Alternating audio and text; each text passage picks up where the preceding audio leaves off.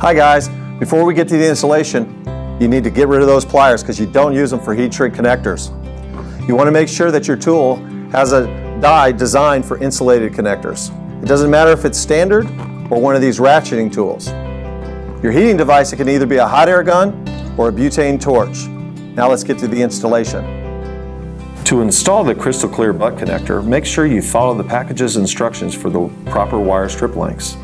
Insert the first wire into the barrel, making sure you can visibly see the ends of the wire in the terminal's window. Using the yellow crimp nest of your crimping tool, align the tool on the yellow band of the terminal and crimp the connector's barrel. Do the same for the other side. Insert the wire so that you can visibly see the wire in the terminal's window. Align the yellow crimp nest of your tool to the yellow band of the terminal's barrel and crimp. You should be able to see both wires in the connector's window. When recovering the tubing, start by focusing the heat at the middle of the connector and move the heat to one end. You'll want to make sure that any air under the tubing is forced out. Repeat on the other side. You can now remove it from the heat and let it cool. The Crystal Clear tubing and the terminal's window allow for visual inspection of the integrity of the wire's copper strands over the life of the terminal.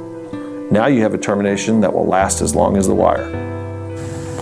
When installing Crystal Clear rings, spades, and male and female terminals, make sure you follow the package's instructions for the proper wire strip length.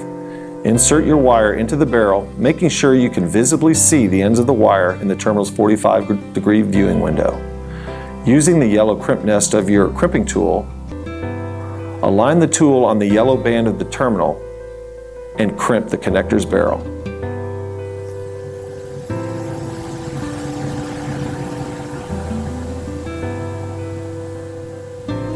When recovering the tubing, start by focusing the heat at the middle of the connector. Heat the unrecovered tubing towards your wire's insulation. You'll want to make sure any air under the tubing is forced out as the tubing recovers. The Crystal Clear tubing and the terminal's 45-degree window allow for visual inspection of your wire's copper strands over the life of the terminal.